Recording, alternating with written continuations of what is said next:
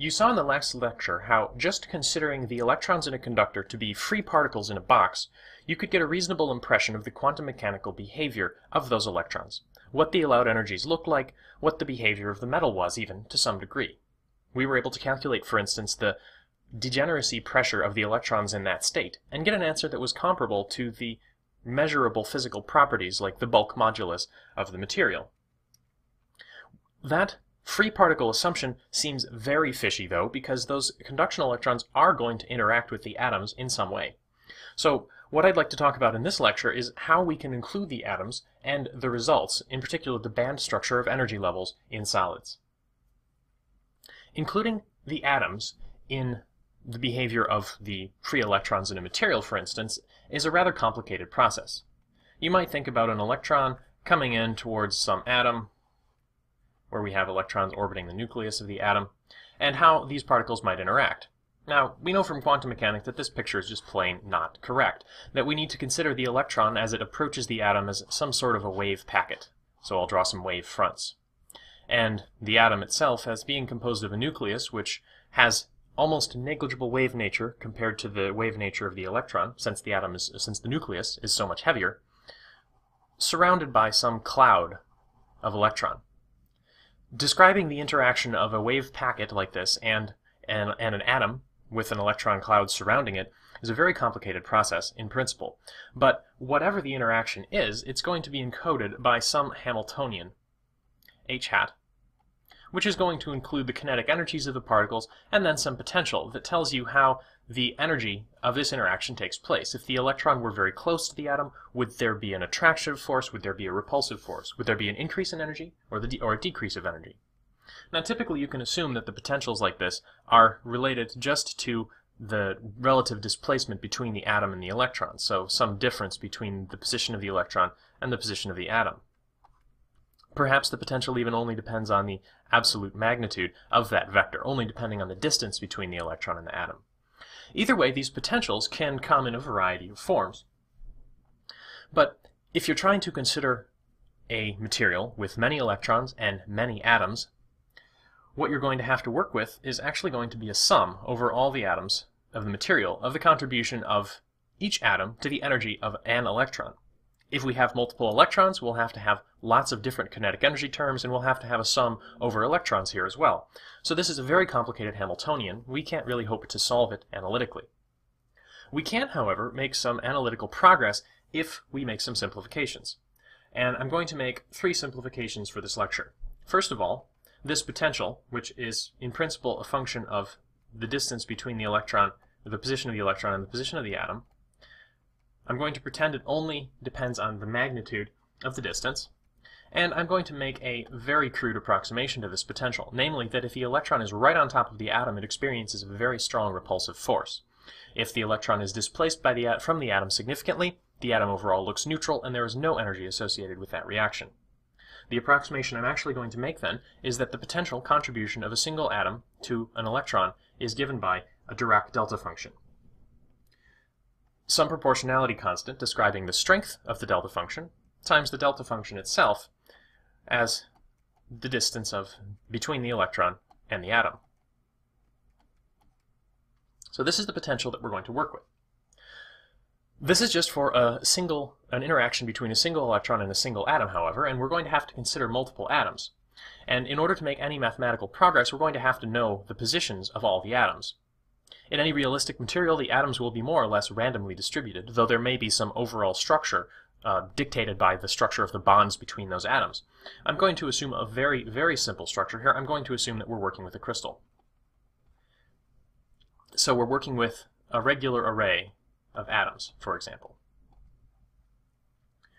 Furthermore, I don't really want to mess with trying to express this regular array of atoms in 3 dimensions, so I'm going to assume that we're only working with a one-dimensional system.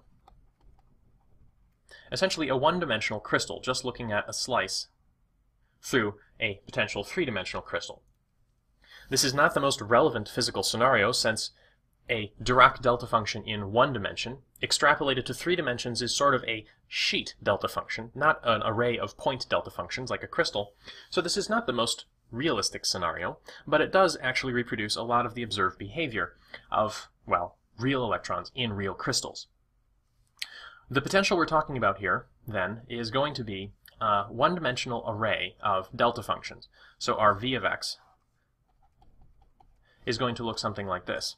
It's going to be 0 whenever you're not on top of an atom, and it's going to spike up whenever you are on top of an atom. And this is going to continue, potentially infinitely, in both directions. This is called a Dirac comb, since I guess it kind of looks like a comb, and it's made of Dirac delta functions. So this is the potential we're going to work with. The nice feature of this potential is that if these atoms are, say, spaced by some distance a, this is a periodic potential, and there are theorems that help us deal with periodic potentials. One of these theorems is called Bloch's theorem, and what it states is that for a potential that's periodic, namely the potential evaluated at some displacement a from the current position is just equal to the potential at the current position, the solutions to the time-independent Schrödinger equation for that potential can be written as follows. Psi of x plus a, displacing the argument of psi, is essentially the psi at the current location multiplied by some complex constant with magnitude 1, e to the I ka, for some unknown constant k. Essentially what this means is that the observables don't change. You know, multiplying the wave function by some complex number isn't going to, some complex phase, e to the I ka, isn't going to change the answer. Well, essentially what this means is that for a completely periodic potential, the observables aren't going to change from one period to the next, and that's more or less a requirement. Periodic potentials should have periodic solutions to the Schrödinger equation. We don't know anything necessarily about this constant k, but essentially what we're talking about, if we apply this to our delta function potential, or our Dirac comb potential, is atoms spaced apart by some distance a, and Bloch's theorem tells us that the wave function here gives us the wave function here, gives us the wave function here, gives us the wave function here. So we don't need to worry about the entire space. We can only worry about a sub-portion of the space. This is very useful. One unfortunate consequence of Bloch's theorem is that it only works for completely periodic potentials. So if we're talking about a material, a chunk of silicon, say, there are edges. In the inside here, we definitely have a periodic potential. We have a silicon crystal, we have an array of atoms, that's fine. We're working with something periodic. But at the edges, we're going to have problems. Since at the edges, well, the periodicity obviously breaks down. Under these circumstances, then, Bloch's theorem isn't going to apply. So we need to find out some approximation, some simplification, or at least some plausibility argument for how we can still apply Bloch's theorem to these cases. Well, we've already made a lot of simplifying assumptions, so what's one more? Our potential v of x is this Dirac comb structure that potentially continues to infinity. If we're working with a realistic material, we're going to have something like 10 to the 23 atoms here. As such, the contribution of the atoms you would expect, if you had a free electron here, it's going to be much, much, much more sensitive to the atoms nearby than to the boundaries of the material. As such, you wouldn't expect the edge effects to be terribly significant.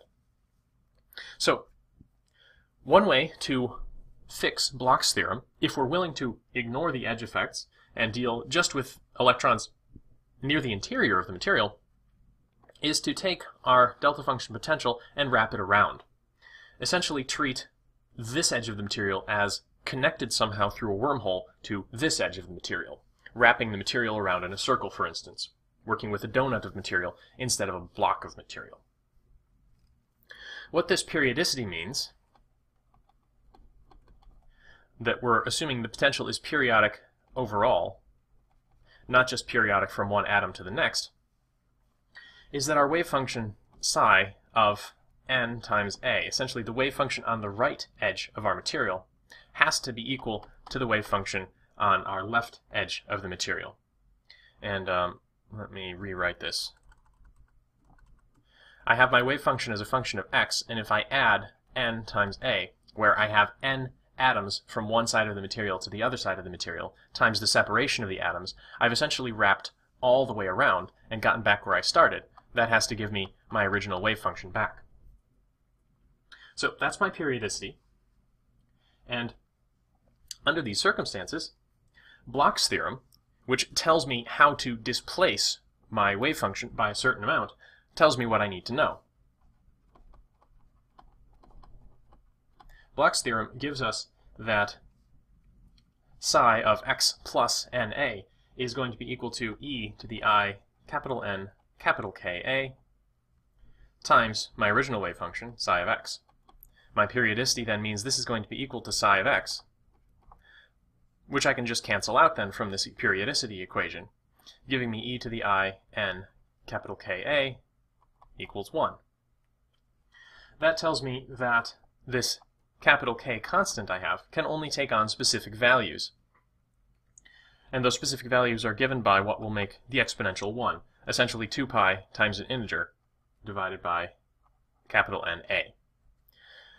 The argument here has to be 2 pi times an integer, and this is then the value of k that's going to give you 2 pi times an integer when you multiply it by n times a, essentially. So n now is going to be some integer, either 0, plus or minus 1, plus or minus 2, etc. Knowing something about this constant tells us how the wave function in one region relates to the wave function in the next region, and we have a variety of allowed values for this overall constant. So we have now what we need to solve the time-independent Schrödinger equation. The potential we're working with, and I'll just draw a chunk of it here, just with, say, 2 spikes. Let's say this is the spike at x equals 0, and this is the spike at x equals a. I'll add another spike here on the left at x equals minus a. We need to go through our usual machinery for solving the time-independent Schrödinger equation. We have our potential, and in regions, say, there, the potential v of x is equal to 0. Which means our time-independent Schrödinger equation is just going to be the free particle equation, minus h bar squared over 2m times the second derivative of psi with respect to x is equal to e times psi. You know what the solution to this is. We've done the free particle case many, many times. Our general solution is that psi of x is equal to a times sine kx plus b cosine kx, where k squared is equal to 2me over h bar squared. This should all look familiar. It's solving a second-order differential equation, essentially the simplest second-order differential equation you can think of. The subtlety with solving the Schrödinger equation under these circumstances is that the general solution in one sub-region isn't enough. We have to find the solution in all regions, which means we're going to have to match boundary conditions. So it's also useful to know then what the solution is at some other region so that I can match those two solutions together across the delta function. Bloch's theorem tells us that the solution in this region is going to be the solution in this region multiplied by some e to the ikx, e to the ika, excuse me. Since we're not shifting to the right, we're shifting to the left, it's actually e to the minus ika, but our solution in this region, psi of x, is equal to e to the minus I capital Ka times our solution in this region, a sine kx, x plus a plus b cosine x plus a. So I'm writing now this x is referring to negative values, so I have to shift it over to make it correspond to the values in the other region, and I multiply by this overall constant to make sure everything matches up. So we have our solutions now in this region and in this region, and these are general solutions. We have this capital K in here, which we know a little bit about from the overall periodicity, but we also have this unknown K constant, which is given in terms of the energy. Now, typically, the solutions to the Schrödinger equation matching boundary conditions tells us something about the allowed energies, and that's going to be the case here as well. But these are our two general solutions. And let's figure out how boundary condition matching at this boundary works, since that's going to tell us something about the energy, something about these A's and B's, and so how that information all connects to these capital K's. So the boundary conditions we have are going to match these two solutions together.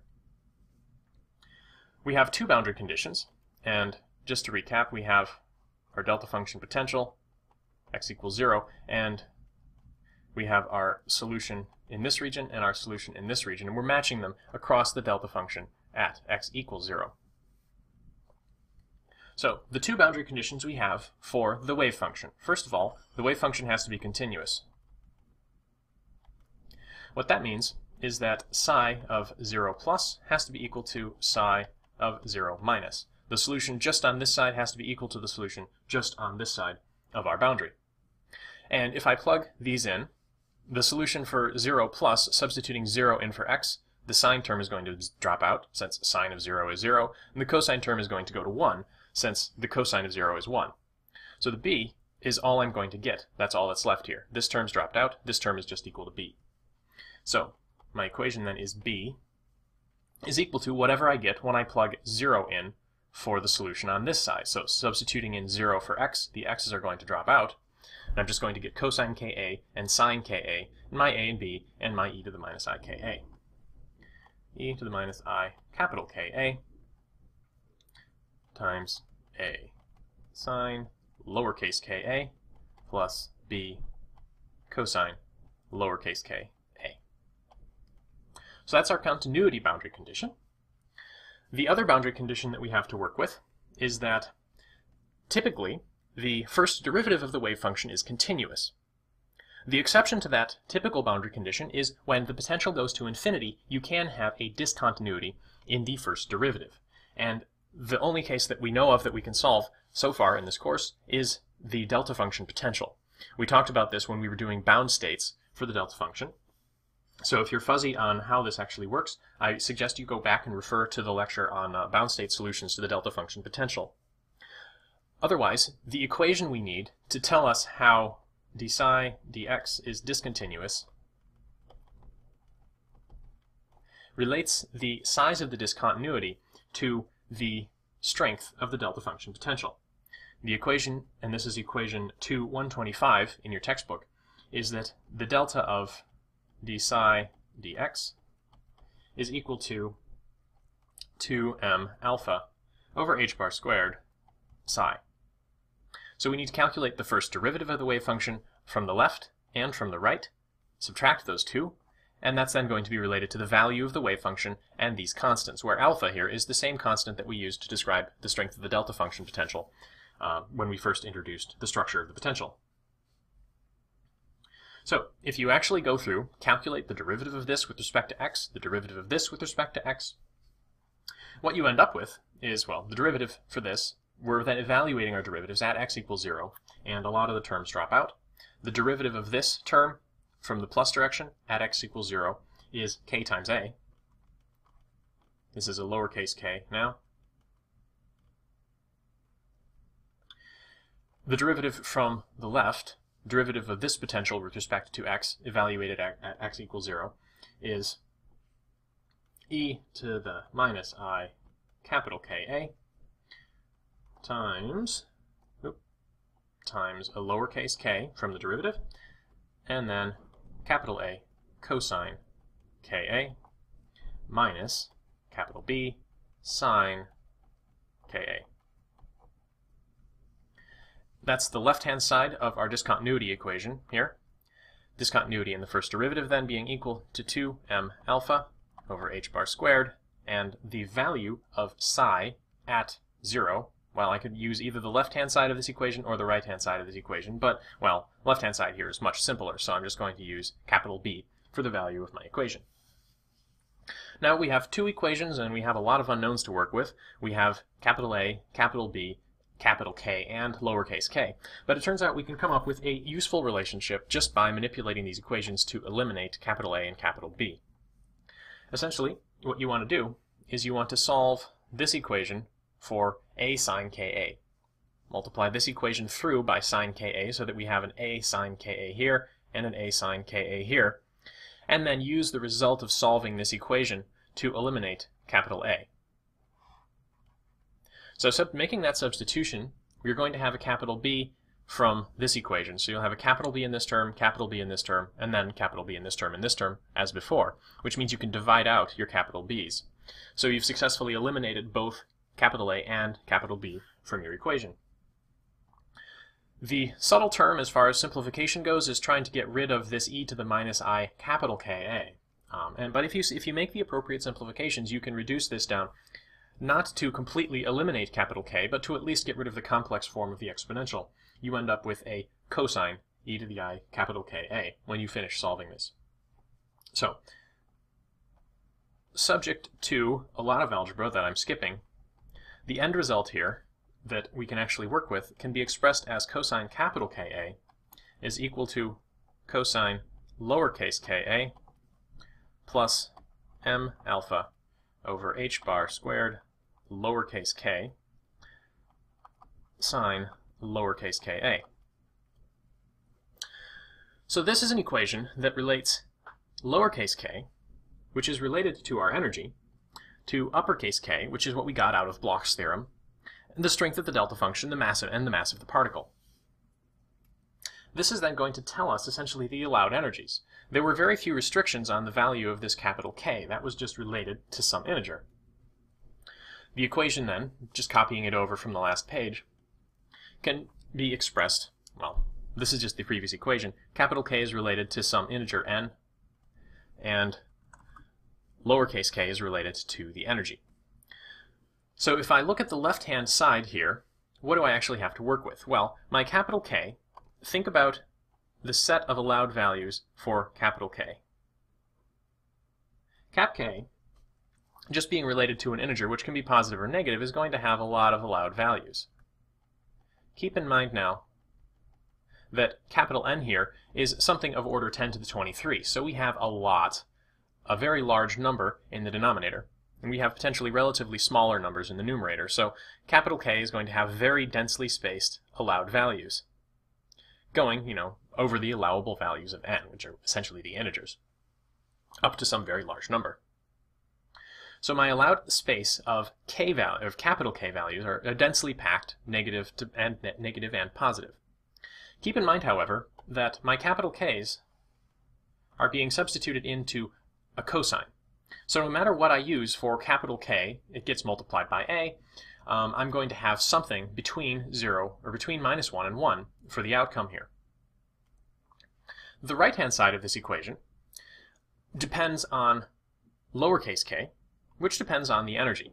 So you can think of lowercase k here as being essentially the energy of the state. So we have something that depends on the energy, and it looks like cosine of something related to the energy plus some constant times sine of something related to the energy divided by something related to the energy. You can simplify these a little bit. In particular, I'm going to redefine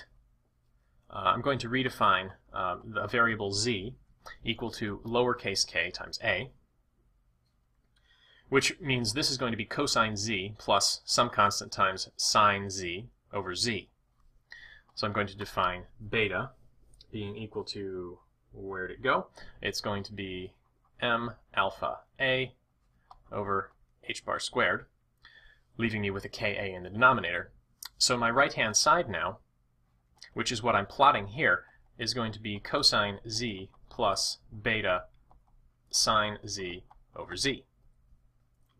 So if I plot my right-hand side for a particular value, in this case I'm using beta equals 10, beta just being a combination of the strength of the delta function, spacing of the potentials, mass of the particle, and Planck's constant, you end up with a function that looks sort of like this. It looks kind of like sine x over x. Well, it does. But this z parameter is now related to the energy. So essentially we have an x-axis here that tells us the energies. And we know we can have solutions whenever it's possible to solve this. Our capital K space, densely packed with allowable values of capital K being plugged into cosine, is going to give us very densely packed values of, well, essentially the y-axis here, whatever the y-coordinate is. Since there are so many allowable values of capital K, since capital N here is a very large number, you can think of these essentially as a continuum of allowable values on the y-axis. The places where I have a solution then are going to depend on, well, the right-hand side of my equation, which is only between -1 and 1 for certain values of the energy. So these shaded regions here, where the energy of the state is such that the right-hand side of this equation corresponds to values between -1 and 1, for which we can find a nearby allowable value of cosine capital Ka, these are the allowed energies.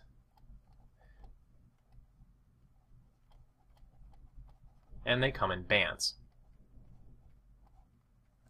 There is no single isolated value of the ground state energy. There is sort of a continuum of allowable energies, subject to these approximations that capital N is very large, for instance. So if we're dealing with a macroscopic chunk of material, the allowed energy states for a free electron that's encountering these atoms are going to come in energy bands. This is actually a really, really nice result because it allows us to understand a lot of the properties of things like conductors, insulators, and semiconductors. If, for instance, we allowed bound states to exist as well, they would have negative energies. So our free electron states are going to appear in separate bands.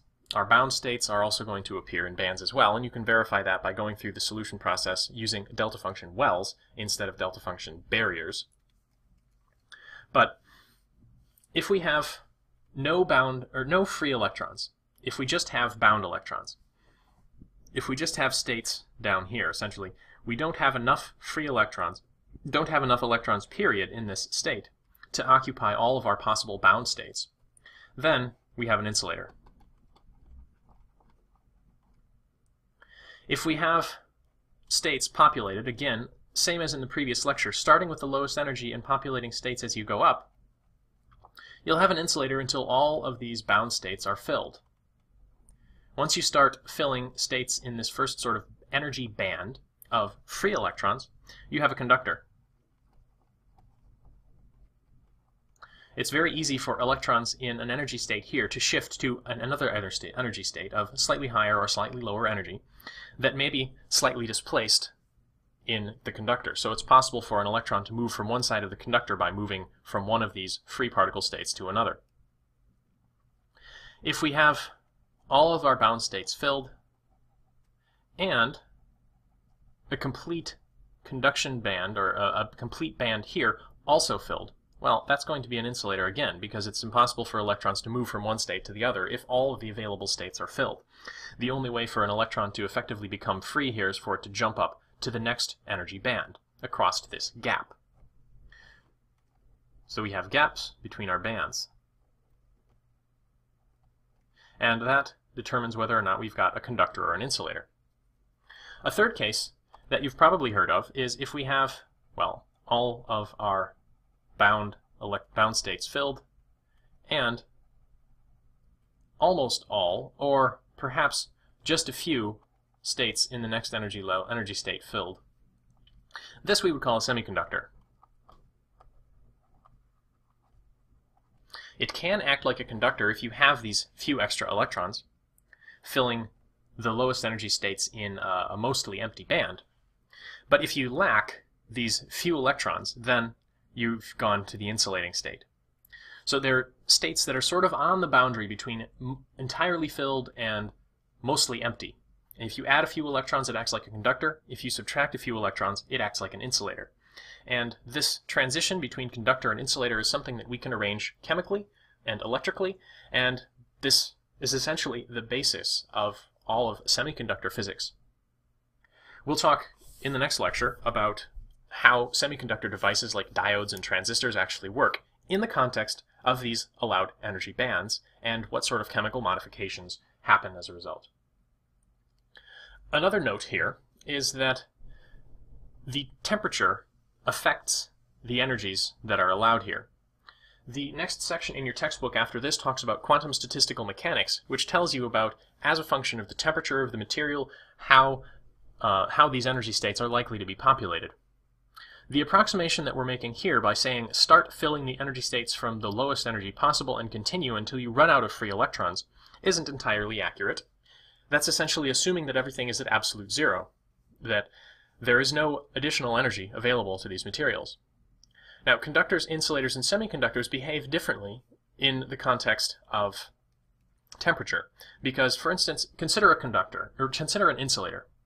If I have an insulator like this, or an insulator like this, if I add energy to that insulator, I'm essentially going to be contributing some additional energy to some of these electrons, which would otherwise be filling the lowest possible energy state.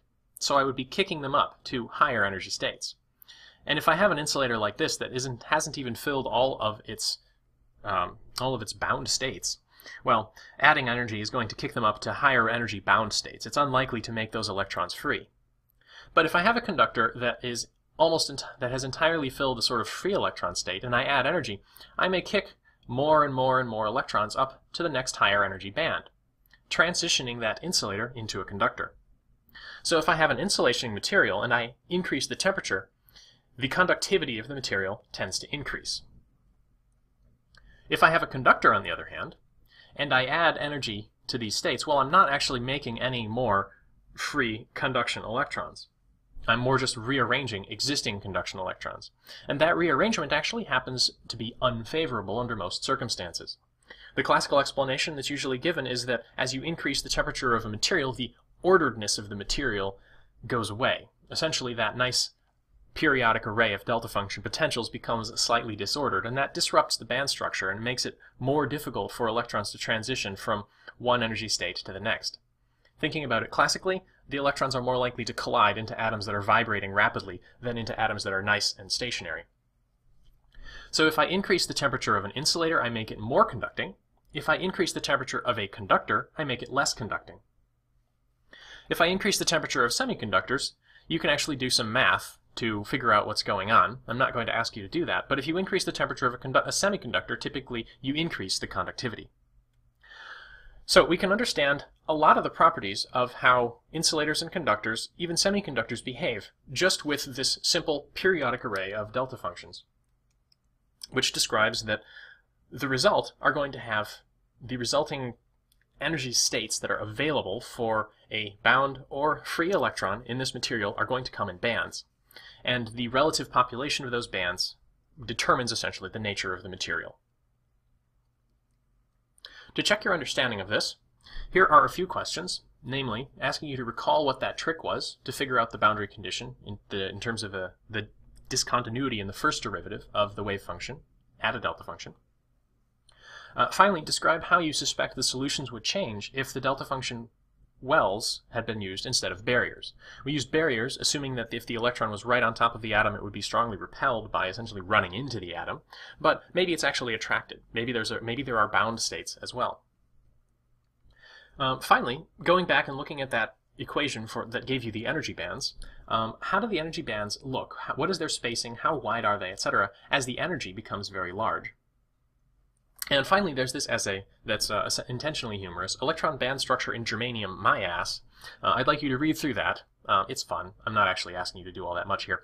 And then explain qualitatively what the plot that he describes should have looked like.